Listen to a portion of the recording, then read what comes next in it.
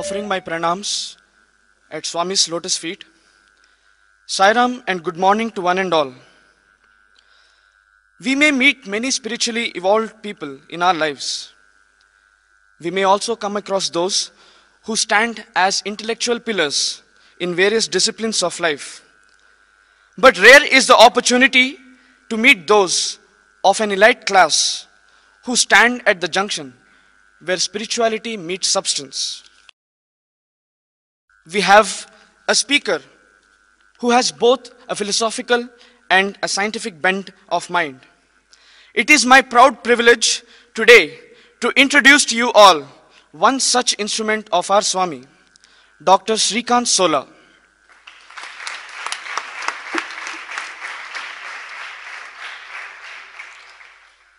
I was given Dr. Sola's CV yesterday, and I can honestly say that I can speak through the entire moral class only on his CV.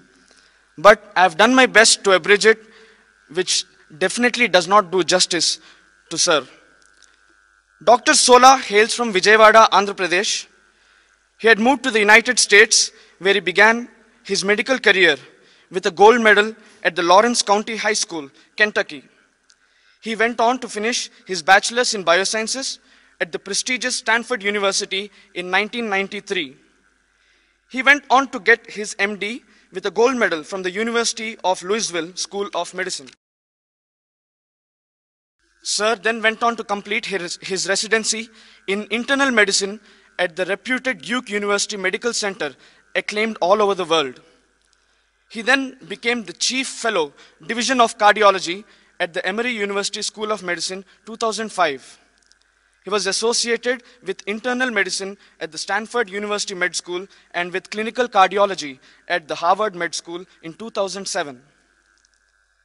Sir, before returning to India, was associated with the Cleveland Clinic, Ohio, which is reputed all over the world for its great healthcare services.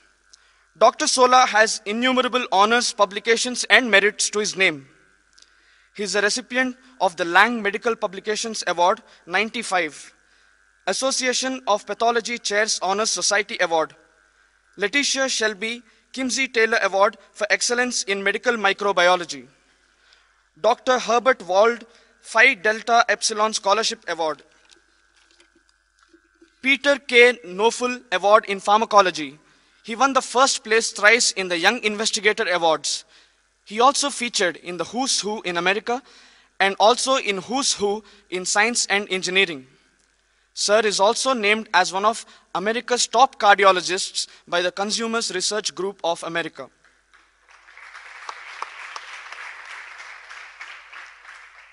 He has to his credit over 30 publications in peer-reviewed journals and over 40 scientific abstracts presented at different international conferences.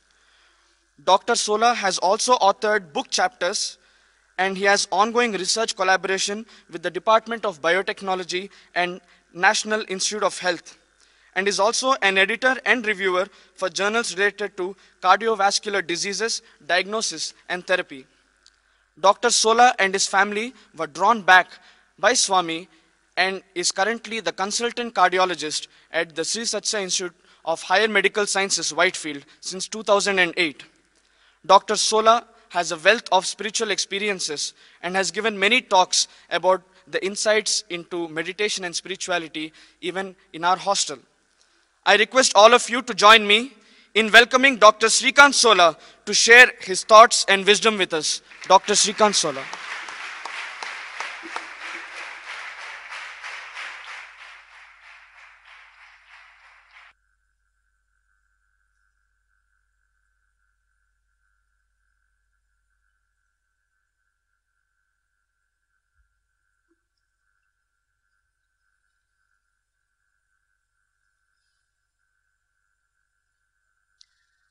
My humble pranams at the lotus feet of our beloved Bhagavan, respected elders, dear teachers, beloved students, my loving sairams to you all.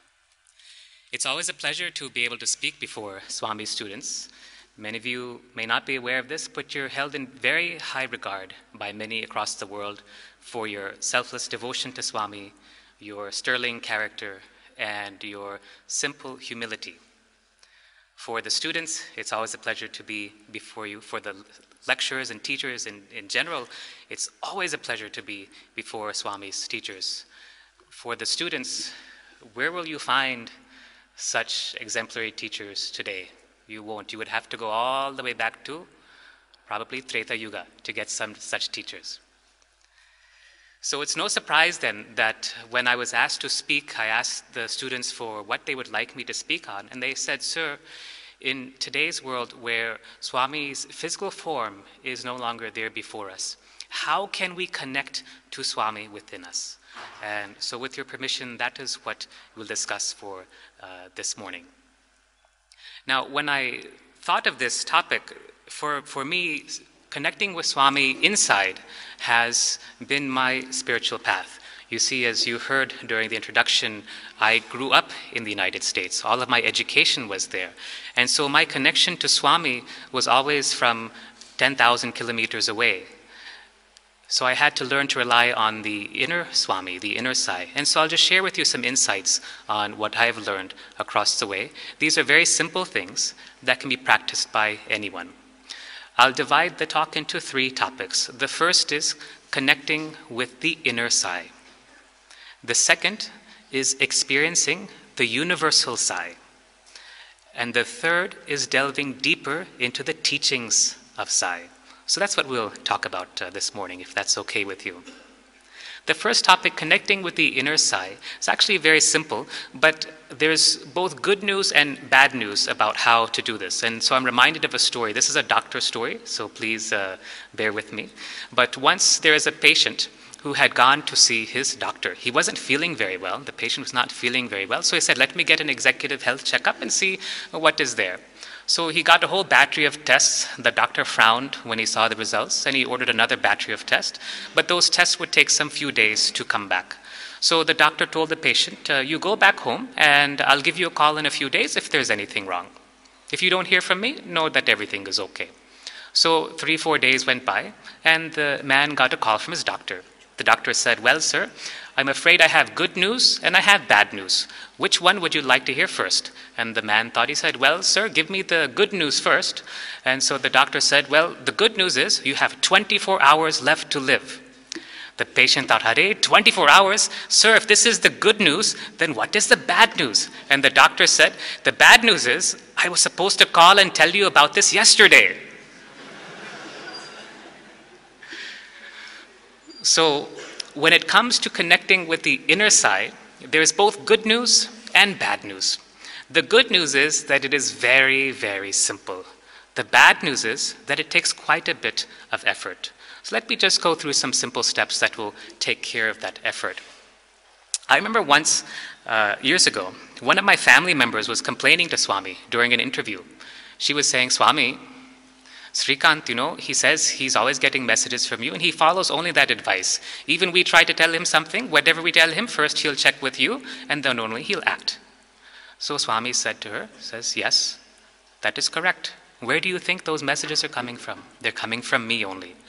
So all of us have this ability to connect with Swami. You don't have to be a great saint or rishi. You don't have to be a sage. Everyone, this is a natural ability, just as easy as walking. But it takes some effort, and the effort is this. First, you have to be quiet. Many of us, especially in today's world, where we have our smartphones, our computers, our tablets, our SMS messages, our gadgets, we are completely unaware of what it is like to be quiet. This quietness, this silence, is essential to the spiritual path. By silence, I mean an inner silence. The depth of this silence is what is required. And this is where most people fail when they try to tune into Swami.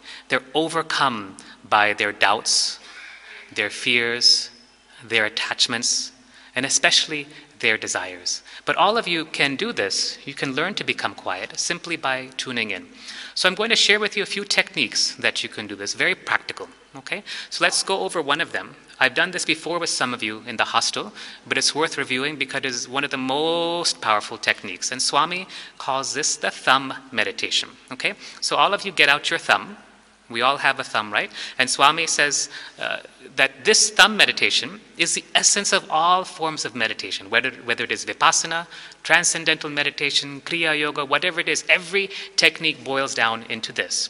And Swami, this is what Swami taught to some devotees years ago, and again he discussed this in a discourse some 4 or 5 years back. So in this technique, what we do is we take our thumb and we simply watch it for 12 seconds. Okay, we'll do this several times, and I'll take you deeper and deeper through each step.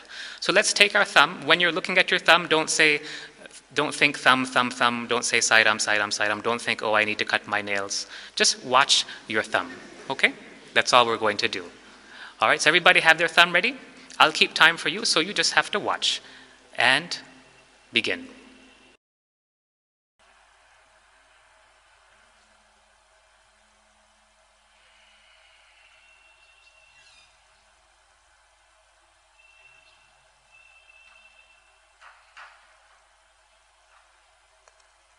So many of you, for a few moments, you had some little bit of silence. There were some thoughts here and there, that's okay. But what happens in this thumb meditation is you finally start to step into this quiet period. Now let's do it again. But this time what we're going to do is I'm going to ask you to allow yourself to be absorbed into the thumb, absorbed into the process of watching the thumb. So it's as if you become the thumb itself. Okay, so let's go ahead and do this again. Everybody get their thumbs ready. And I'll give you count time again. And begin.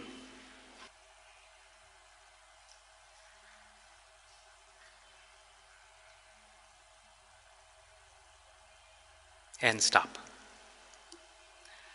See, much quieter this time. So this process of absorption is the essence of this type of meditation. You're allowing yourself to be absorbed by what it is you're doing. This is the key to my outer success. Simply by being absorbed in whatever task that I was doing, I learned to enter into a state of silence. And in that state of silence, I allowed Swami to do everything that needed to be done. I remember when I was in medical school in the United States, I had to take the national board exams, as they're called. They're required for every medical school student in the United States, and they're quite difficult. They're a 2-day exam, and as I went through the exam, I was so tuned into the inner Swami that many times the answers would come even before I finished reading the question. And so I completed the exam entirely in this way, and at the end of the exam, several weeks later, when the results were announced, I found that not only had I been given the highest score ever in the history of my medical school, I received the gold medal for the overall country for that year. Now, don't clap, nothing big, because a few days later, Swami came in a dream and he said, you see, that was all my doing. He said, there's no way you could have gotten that kind of score on your own.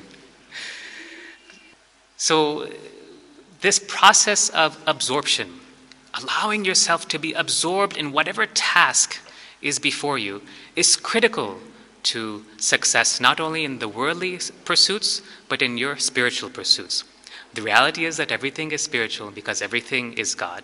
But when we're studying for our exams, when we're preparing for our projects, when we're doing our work, being completely absorbed in the task at hand is critical. Otherwise, what do we all do? Everyone, myself, we all do this. We will be working, we'll be having a particular task at hand, but our mind will be someplace else, correct? We'll go this way, we'll go that way. Why did he say this? Why did they do that? And then we complete the task without really understanding what it is that we've done, or without having done a good job. We all have this in our studies, for example. All of you have had the experience of reading your textbook, right? And you'll read 2 paragraphs, 3 paragraphs, maybe even an entire page, and then you suddenly realize you don't know what you've just read, correct? And this happens to everyone, because you're not present, you're not absorbed in the task that is before you. So when I teach you this thumb meditation, it is simply to allow yourself to become completely absorbed in the task that you are doing. Does everyone understand this? Any questions, or can I clarify anything more? Swami says that this thumb meditation is the essence of all forms of meditation. He says Ramana Maharshi used a star. Paramhansa Yogananda used a deepam, a light.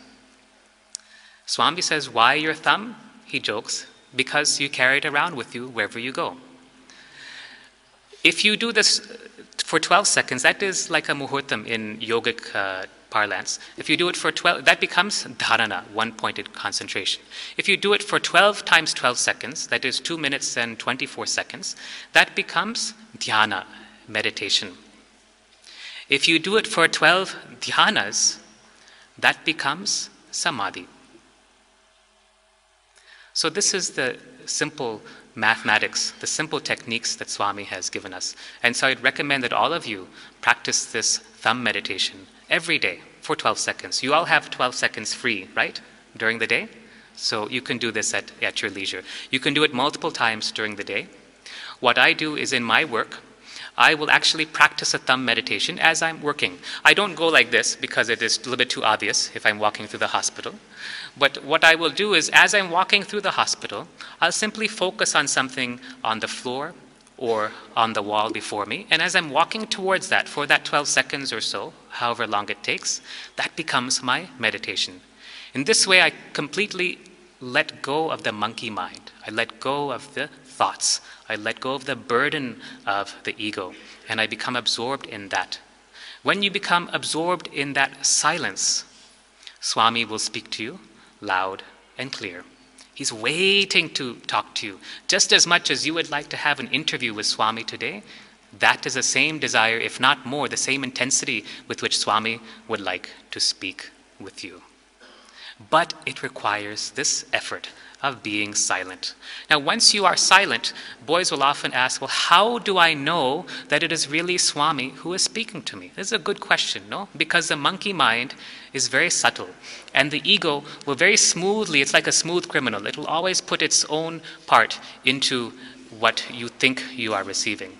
And the answer is very simple. Suppose you get a phone call. All of you have mobile phones, no? Most of you. Huh? Okay, so when somebody calls you on your phone, what is the very first thing that you do? You check to see who it is, right? Yeah? Okay, you check to see who is calling you. So also, when you get this inner guidance, the very first thing that you should do is check to see who is calling. Is it that arch criminal, the ego, or is it Swami? And you can just simply ask, who is this that is speaking? Who is this that is telling me this information? Just ask. If it is Swami really, then you will get a simple signal from inside. For me, it is a state of ananda, a state of peace, of expansion. For you, it may be something different. If it is the ego, you will get some long, convoluted answer, or you may not get anything at all, because the ego knows that it's been caught. That's very simple. The messages that you get from Swami will always be in accordance with what Swami physically would have told you, right? Swami's teachings are only love and selflessness, and that is the same guidance you will get from within. The guidance will never cause harm to you or to anyone else. So these are three simple things. But before you do this, practice this connecting to Swami when you are quiet, when you are healthy, not when you're tired or feeling disturbed, when you are feeling peaceful and calm and you're free from agitation. The surest way to get distortion in Swami's guidance is to have desires or attachments to whatever it is you're asking about. Desires and attachments is like static that prevents us from getting Swami's messages clearly. So ask free of attachments, free of desires, connect to Swami in absolute silence. Okay? Let's do another simple technique. Okay? Let us close our eyes. You can sit up straight if you like. And we're just going to simply have an experience. We're not going to analyze anything. We're not going to think anything. We're just going to experience something. And what I'd like you to do for the next moment is to ask yourself, where do I begin? And where do I end? Look for an experience, not for a verbal answer. Where do I begin? And where do I end?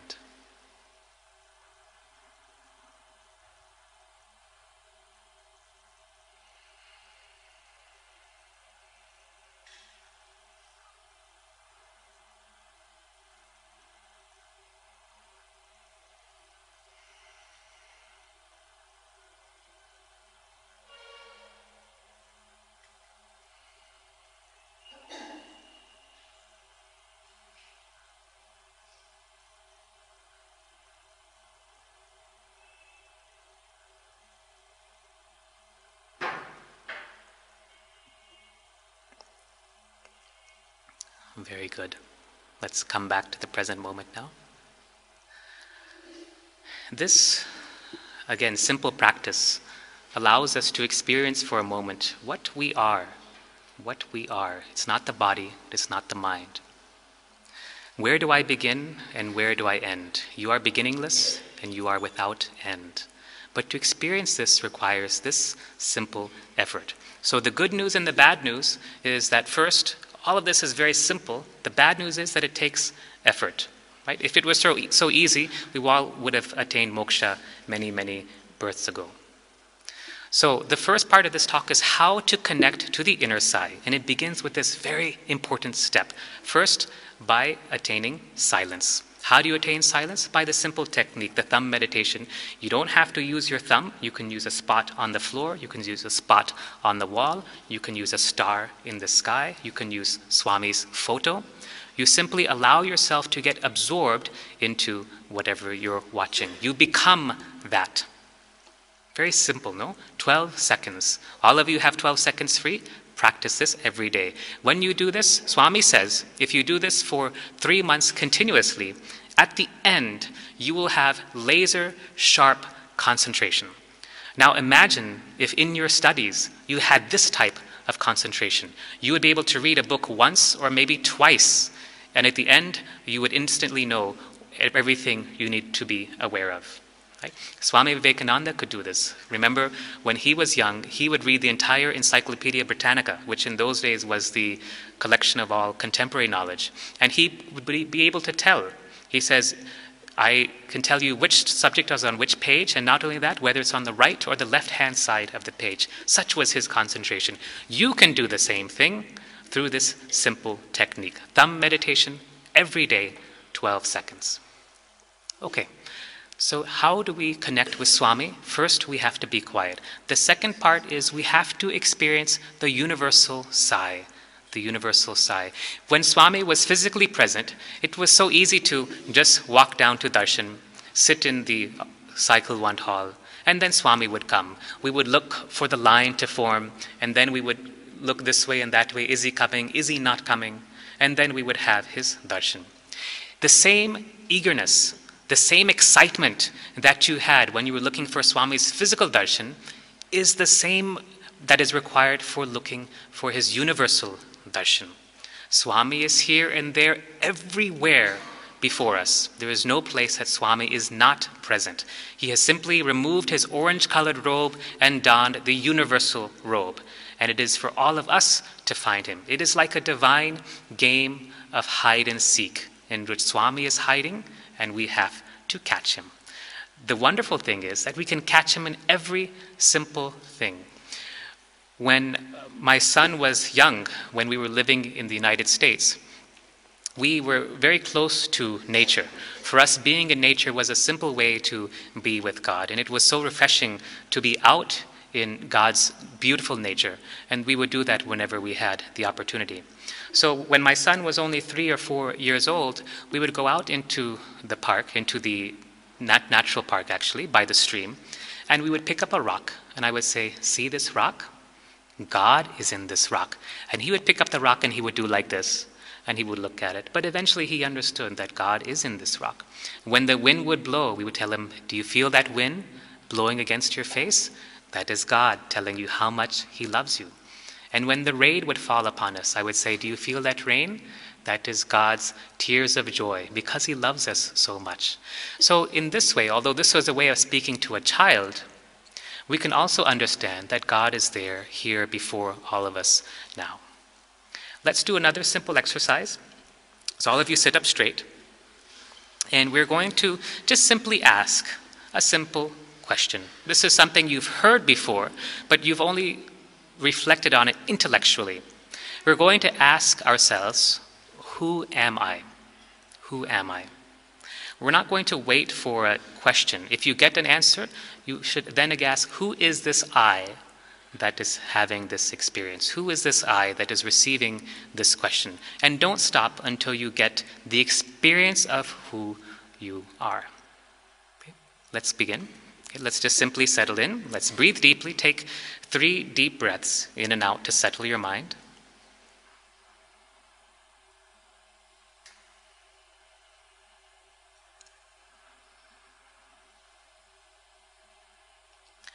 Allow yourself to come into a state of quiet. And when you feel comfortable, ask, who am I?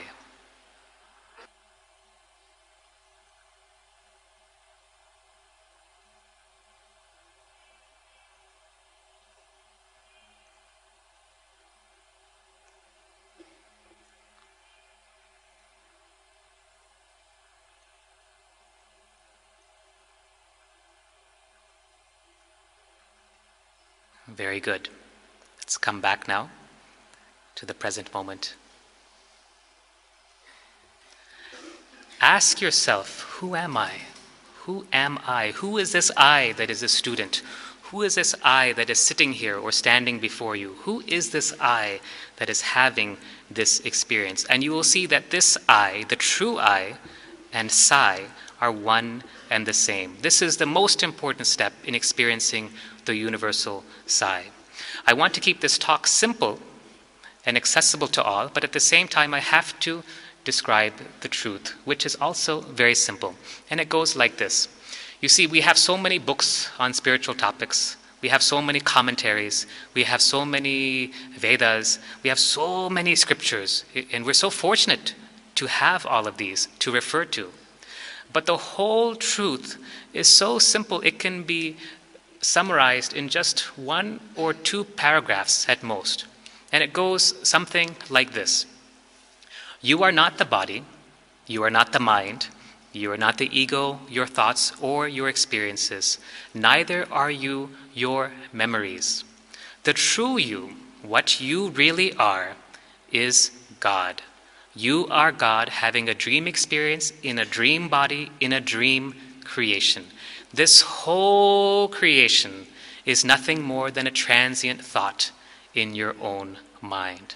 This entire creation is not creation, it is simply projection. Swami said this. He said, actually, there is no creation, only projection. Just projection of the universal mind. To wake up from this dream, the only thing that is required is silence. Whether you achieve that silence through meditation, through service, through devotion, doesn't matter. But in the end, all 3 of these ways, Bhakti Yoga, Karma Yoga, Dhyana Yoga, Raja Yoga, will lead you to the end, silence. And in that silence, you will realize this simple truth. That is why we're all here. Right? Simple, no? It is simple, but not easy. It is simple. So the way to experience this universal Sai is to look for a Sai in everything as everything. Make it a game. For me, it is a game. When I get fooled, when I get taken in by the Maya, I say, Swami, you got me again. And I make it a game with Swami, so that I'm always looking for him. I'm always trying to see if he allows, or rather if I allow, the veil of Maya to fall upon myself. If I'm looking at something good or looking at something not good, I still tell myself that it is all Swami. It is all Sai. The wind, the rain, the rock, the person who is sitting next to me, the experiences. For me, everything, I make that my Sai. And in that way, I'm always connected to the universal Sai. And that connection to Swami is much greater even than having the physical form with us. When Swami was physically present, when we were living in Bangalore at his hospital there, we would come for darshan periodically. But what we found is that we were so attuned, that is myself and my wife, we were so attuned to Swami within that we would actually get confused when we would come for the physical darshan. It was so beautiful. His form is just enchanting. It was thrilling to be with Swami. And when Swami gave us those opportunities to speak with him, what bliss. But in that short period of time, we found ourselves going into separation, devotee and God. And so we would ask Swami, Swami, why is it like this? And he said to us, because Maya is so powerful around the physical form of the Lord. Now Swami has removed that thick Maya around his form, and he's allowing us to see him for what he is, the universal Sai. So the second step to connecting with Swami is to have the darshan, to experience the universal Sai. That universal Sai is everywhere as everything. Once, Swami during an interview with my wife and I, Swami called and says, "Come here. I want to tell you a secret." So we thought, "Hare, Swami's going to tell us a secret?" We both thought. Instantly, we both came closer to Swami, and Swami said, "Actually, there is nothing." And then he put his hand like this, and he did like this. He said, "Nothing really exists." And then he leaned back. This nothing is not an existential nothing. It is the absence of Maya, the absence of name and form. Swami once said, "Name and form, all illusion." That is the same for Swami's form, for your form, for my form. The universal Sai is all that exists, and that's what you're here to experience. Connect with the universal Sai. That is the second part of my talk today. Now the third part is to delve deeper into the teachings of Sai. You see everywhere around you, even in the back and the front of this auditorium, we see Swami's teachings all around us. But do we really go deeper into the meaning? Let's take something very simple, Swami's principal teaching of love all and serve all.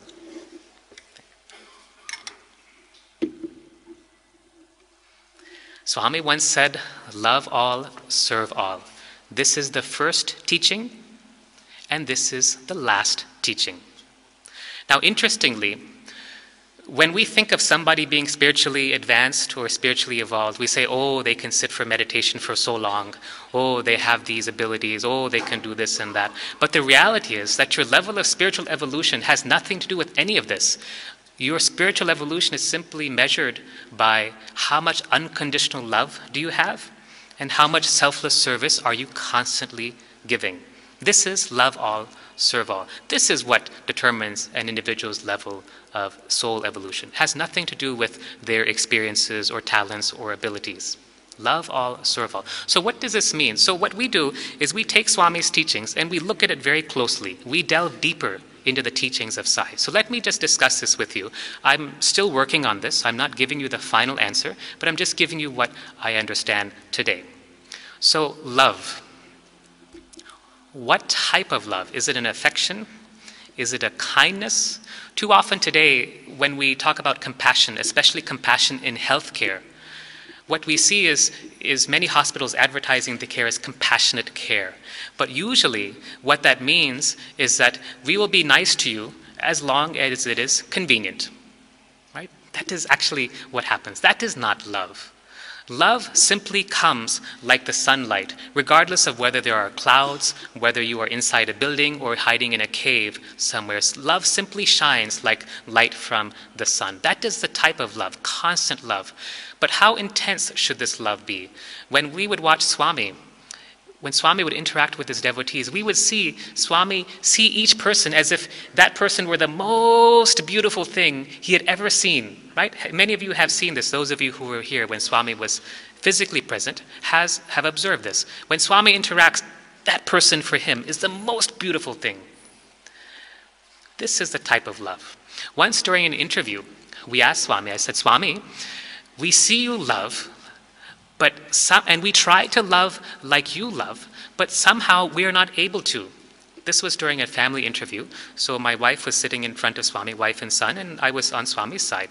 Swami looked directly at my wife and said, "Because sometimes you are afraid." I asked in confirmation, I said, "Because we are afraid, Swami?" And Swami nodded his head and turned to me and he said, "And because sometimes you forget." So why is it that we're not afraid, we're not able to love like Swami loves? Because either we are afraid or because we forget. Why would we be afraid to love? Oftentimes it is because the ego gets in the way. We have a certain understanding of how we are, right? How we should be. And it may not be convenient for us to love at that time. Many times what we do, however, is we acquiesce, we give in to the situation. We want to extend love, but the situation somehow we're not able to overcome the inertia or the momentum of that situation, and we're not able to express Swami's love because we are afraid. The other reason is because we forget. We forget to love. But what would happen to us if the sun forgot to shine for one day? Right? What would happen to us if the wind stopped blowing for one day? What would happen to us if the trees stopped giving oxygen for one day, how would we survive? And in the same way, how do we survive without God's love? It's not possible. It is simply not possible. So let us get over this fear. Let us get over our amnesia, and let us give this love, this type of love, all the time. It's a constant practice. For me, it is constant. Once there was a great sage who asked Swami, Swami, for how long should we practice our sadhana? Now, this sage was very highly advanced. And you know what Swami told him? He said, for as long as you are breathing, you have to practice your sadhana. As long as you are breathing, you have to practice your sadhana. So this loving all, is a constant practice. Just as the sun is giving light all the time, so also should we give this love. Never afraid, never forgetting. So this is love. So there's still three more words left. Love all, serve all. This is how we delve deeper into each of Swami's teachings. We're not simply saying love all, serve all, brother, okay, let's go play cricket. We are delving deeper into each and every aspect. Love all. What does that mean? This is, again, my interpretation. This is how we're working through each of Swami's teachings. Love all, to me, or when we usually say that, we usually mean, let me love my friends, let me love my hostel mates, let me love my family, let me love Indians, but let me not love Pakistan, right? This is how we usually think. But love all is different. This is a universal love. And I'll share a story with you to help you understand this. These were two very senior devotees, Janama and Kalasu Wintergate, who had this experience with Swami in 1968.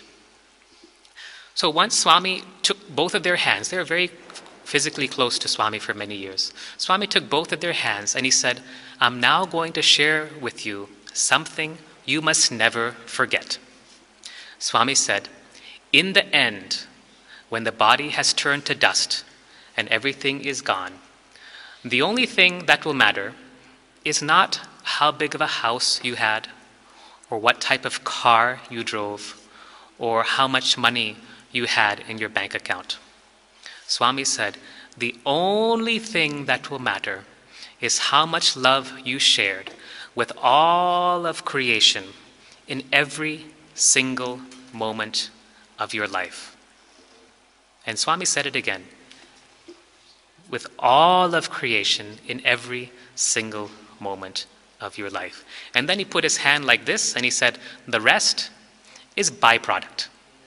The rest is byproduct. The only thing that matters is how much love you have shared with all of creation in every single moment of your life. So when Swami says love all, to us, that means loving all of creation, not just our friends, not just our family, not just India, not just the world, but the whole creation, the whole creation. This is the love that we constantly strive to give. If you practice this, you'll see that it's very simple. Let's do it now. Let's take you through a simple meditation again so that we can actually practice, because one part is listening, but the other part is practicing. So let's again sit up straight and let us visualize. You can think, feel, imagine, or visualize that Swami is there before you. You can have Swami in whatever way you like. He can be sitting, he can be standing, it's up to you. But just see that Swami is there right before you. And try to feel, as best you can, that Swami is actually there. Think it, feel it, visualize, or imagine it.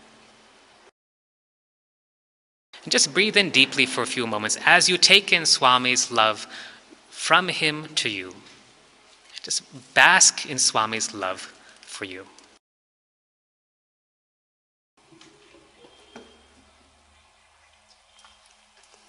And now let's extend Swami's love, your love, from you and him to this entire auditorium. Let's embrace everyone in this hall with this sweet, divine love.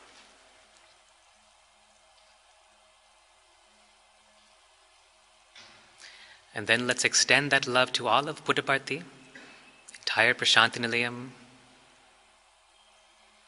extending it further to cover all of Andhra Pradesh, the entire state. All the people, the criminals, the crooks, the politicians, everyone is embraced by this divine love. Let's extend it to the entire southern part of the country. Feel as if you're giving everything a great big hug of divine love. And extend that love further still to cover the entire country. Let's go further and further, covering more and more of our continent, Asia, spreading Swami's love across Europe and across all the continents until you are embracing the entire planet in this divine love. Feel as if you're just giving the tightest, most vigorous hug of divine love that you possibly could.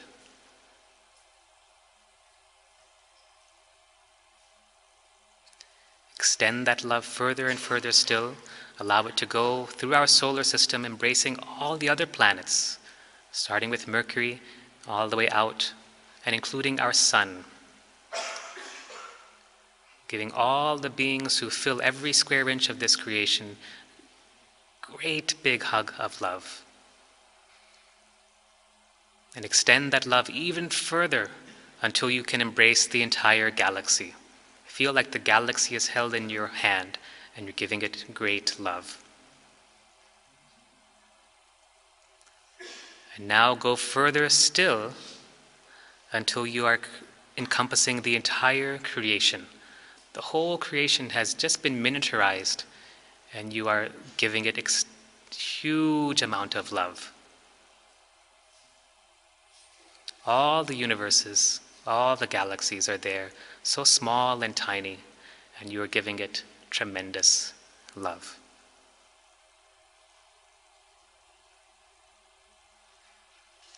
And now let's turn that love back on ourselves and let us love ourselves. Because if we cannot love ourselves, we will not be able to love others. And so let us love ourselves with that same intensity.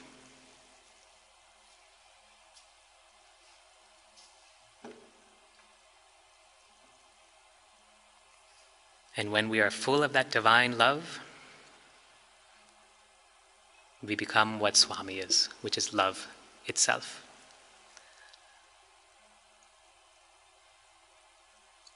Very good. Let's slowly come back. So you see, it took us 10-15 minutes just to discuss love all. We've not even started on the second part of serve all. I think because of time, though, we'll have to end here. But I want you to understand these 3 simple steps. Let us review them. First, connect with the inner side. And what do you have to do? Let me hear from you. What do you have to do to connect with Swami? Yeah, be silent. Be silent inside. I'll give you a hint, though. This is what I do in my practice. As a physician, even though I'm a doctor, I get so many phone calls from so many patients, from the cardiac surgery, OT, they want me to come upstairs and see a patient. From somebody in OPD, they need help right away. Somebody in the emergency room has just come and has a heart attack, I need to run there and resuscitate him. Somebody in radiology is calling me for a scan. Sometimes I feel like I'm actually at a call center. My phone is ringing nonstop. It's just like that. So what do I do? How do I manage to maintain this type of awareness in all of that? How do I manage to stay silent in all of that activity? And this is my technique. It's not the only one, but it may be useful to you. When I'm going about a particular task, and many times, many tasks at the same time, I will allow myself to be fully immersed in that task without thinking of anything else. Neither the future, nor the past, nor this other task that still is pending to be done. I will be thinking and aware only of that task. And once the task is done, I step out and I step right back into Swami. That's it. I'm in the operating theater. I'm assisting the surgeons with a difficult case. The patient may not be doing well. Patient's blood pressure may be almost 0. They need some help. I give the help that is required. I step out of the operating theater. As soon as I step out, I step right back into that silence. That is the secret. That's how I'm able to continue doing so many things, but still remain absorbed by Swami. And in that silence, still remain connected to Swami. My mind is not going here and there. Will that patient recover? What will happen? How would I do? Did I do a good job? Could I have done better? Why did the surgeon do it this way? Couldn't he have done the operation this way? None of those things come to me. I simply go right back into that silence.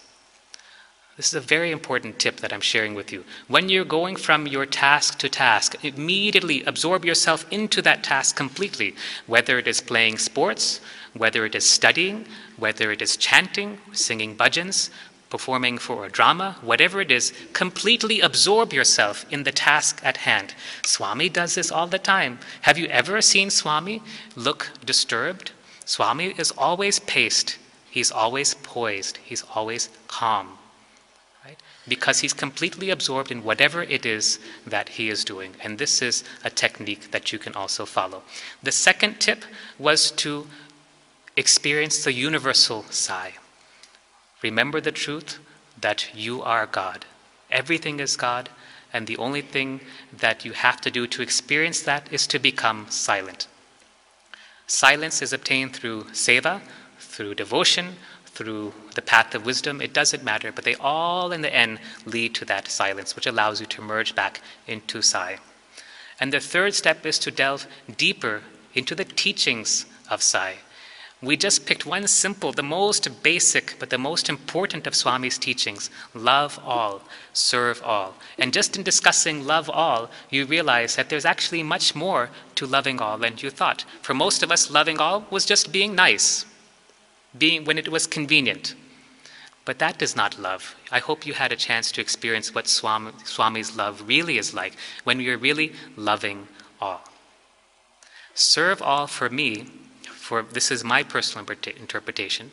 See, when we do service, we try to serve initially in our growth. We serve when convenient. Okay, Saturday afternoon I will do my seva. Whatever it is, that is okay.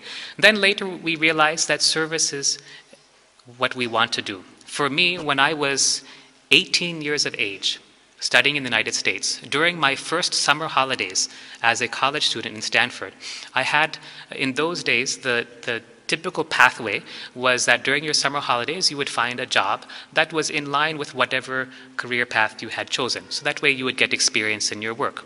Well, I was looking at what was available to me, and none of it was relevant, none of it was appealing. But I found something that was very different and very unusual. There was a charity. It was called Bike Aid, B-I-K-E, like bicycle, Bike Aid, A-I-D. And it was a charity in which a group of young individuals would bicycle across the United States, raising awareness and funds for grassroots level type of development work in the United States and across the world. So I joined this group called Bike Aid for that summer, and I bicycled some 5,000 kilometers across the United States, from San Francisco to Washington, D.C. At the end of the summer, I had legs that were like this big. I was so strong. But what I had learned in that trip was one thing, and that all I wanted to do was to serve. I didn't know about Swami then. It was a year after that I had learned about Swami. But all I knew was I wanted to serve all the time. And so for me, serve all means serving all the time, always giving, giving, giving, giving, never taking. But it also means, later I've understood, that serve all means serving everything, every aspect of creation. Initially, we serve just the people that are around us, but then we, through giving and giving more love, giving and giving more light, Swami's love and light, we are serving all of creation through this practice, our constant sadhana. Remember, as long as you are breathing, you have to practice your sadhana. So love all, serve all. This is just one teaching. Swami's teachings are so many. So delve deeper into the teachings of Sai, and this will bring you closer to Sai. So with that, I'll end my talk for this morning.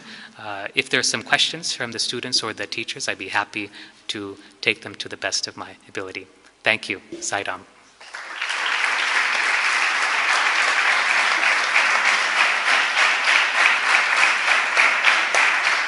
Yes, sir, please.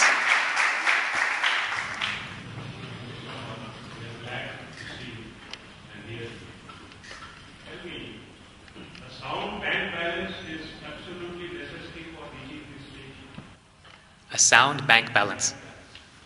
That is a good question. I can share my own experience with you. Yes. So I was in the United States. I was working at a hospital called the Cleveland Clinic, which has been for many years the #1 hospital for heart care in that country.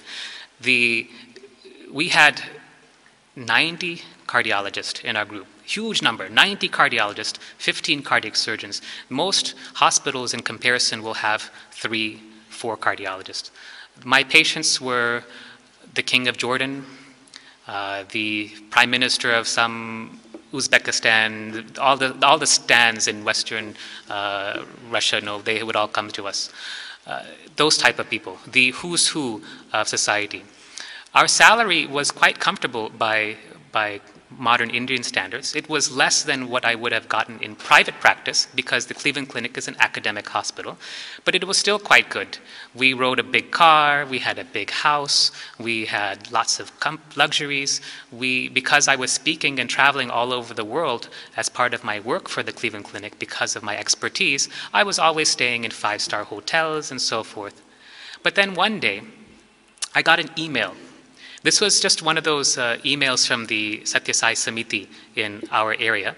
And the email was advertising for the position of a interventional cardiology fellow, that is training, someone who's completed cardiology residency and is doing their training in cardiology. So I had already been trained, I've already done, so that wasn't relevant to me.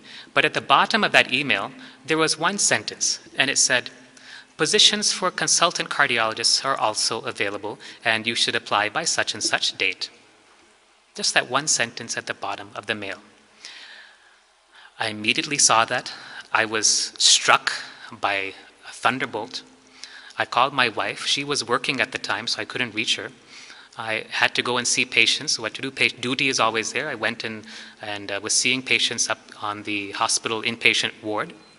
And my wife called me back, and I just excused myself from the other fellows and the nurses that I was working with and took the phone call in a side of the hospital ward where I could have some privacy. And I said, I just saw an email. There's an opening for a consultant cardiologist at Swami's hospital in Bangalore. What do you think? You know what her response was? She said, she's at work, I'm at work. She says, "Of course, let's go." And that was it. There was nothing like, well, what do we do about the house? This was around 2007, 2008. The economic disaster of that time had just started. Housing prices were plummeting. We had just bought a house. The house cost us $5 lakh. That's a lot of money. That's like a couple of crore rupees, And we had a big car. We had 2 cars, actually. And we had all these things. But we didn't think, well, if we sell our house, we'll have to sell it for a loss.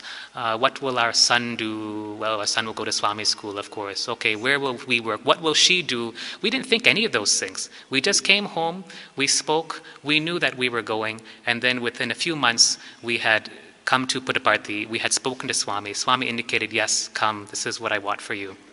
And a few months after that, we sold everything, and moved here. So the question is, do you have to have a big bank balance? Actually, we lost most of our savings in coming here because of the economic downturn at that time. But I will tell you that we are far wealthier than we have ever been at any point in our lives because we have Swami.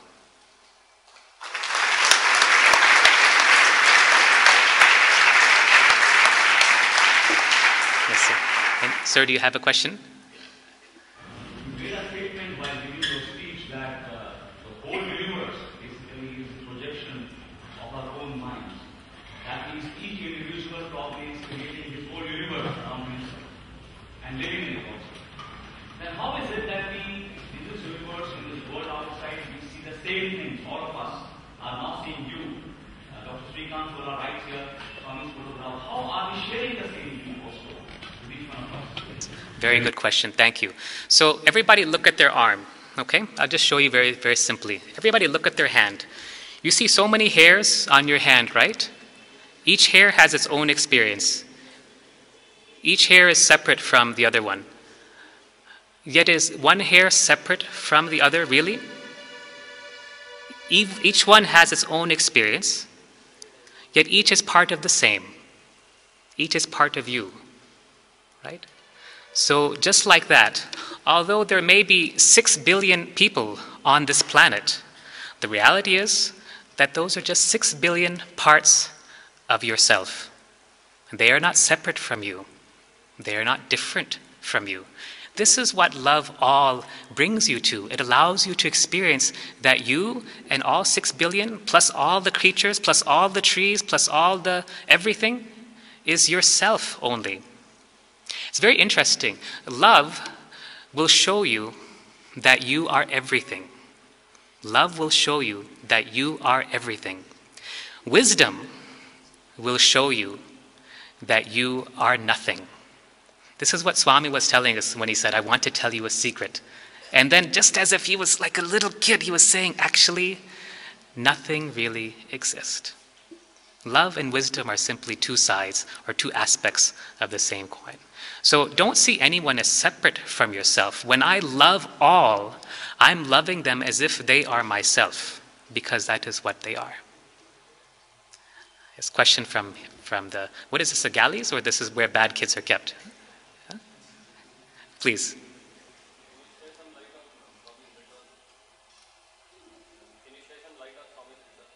Can I share some light on Swami's return? I knew this question was going to come. You know, I don't know, to be honest. I don't know. And any of us who are speaking are probably making an educated guess. So the answer is, can I share some light on, the question is, can I share some light on Swami's return? I don't know. I'm sure that many of you, just like myself, I'm sure that many of you have had dreams, I have, in which Swami has said, I'm okay, I'm coming back. But I'll tell you that how Swami, or what Swami means when he says, I'm coming back, how, when, and in what form, I don't know.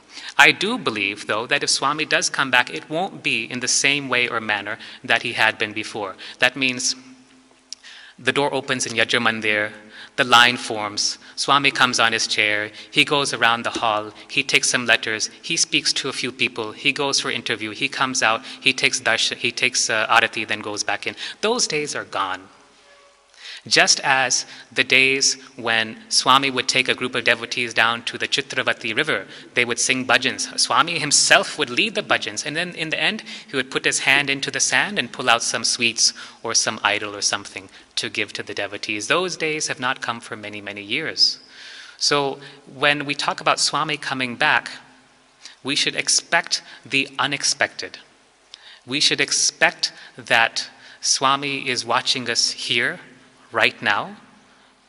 He is watching us at every single moment, and he is looking, he is waiting for us to grow. He is waiting for us to recognize that we talk about Swami coming back.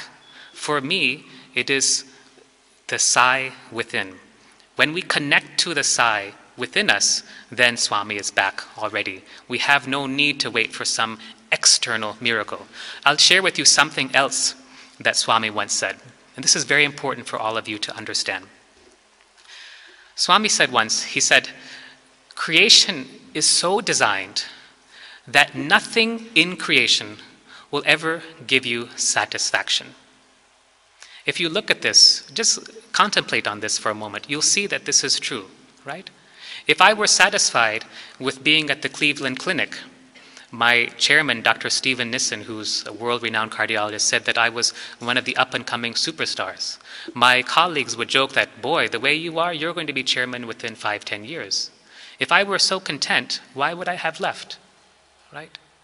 Is there anything in creation that can give us contentment or satisfaction? No. This is what Swami says. Creation is designed so that nothing will ever give you satisfaction. But then Swami added another statement. He said, not even your own Swami. Not even your own Swami. Why? We've had Swami with us for 86 years, 85 plus years, yet we're still not content. Why? Because we are looking outside of ourselves. So when you ask me, is Swami coming back? My response is, why are you looking outside of yourselves for Swami? When Swami is right there, inside of you, right now, giving you darshan, but your eyes are closed. Do you understand? Yes? It's very important you understand this. Nothing in creation will ever give you satisfaction, will ever give you contentment, not even Swami. Only when you turn within and find the Lord inside of yourself will you get that satisfaction. Connect with the inner side.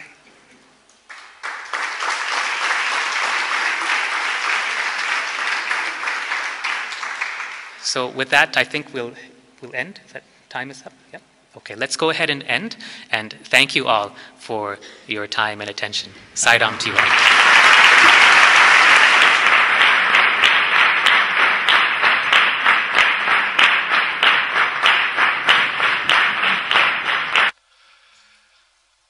Om Shri Sai-Ram. I offer my most humble obeisance at the lotus feet of our beloved Bhagwan, respected elders, and my dear brothers. Today it is my honor to draw the curtains for this morning's proceedings.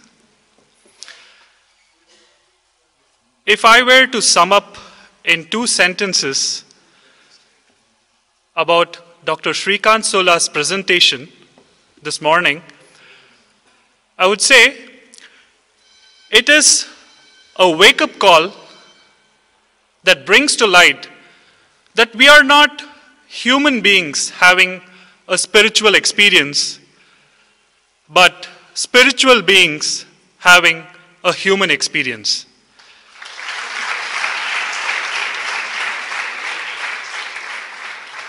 Thank you, sir, for this timely reminder. We are extremely grateful to you for spending your valuable time with us, and we look forward to such interactions in the near future. Thank you so much. Sai-Ram.